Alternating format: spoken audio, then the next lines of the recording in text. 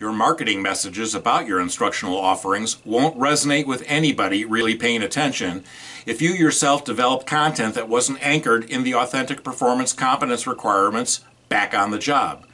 You don't use words and phrases that really connect with anybody who lives in that world and knows better unless you do the analysis. It's not all about learning, knowledge, and skills and behaviors.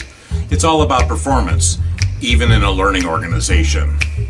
Get real authentic, get a performance focus for performance impact. Or why bother?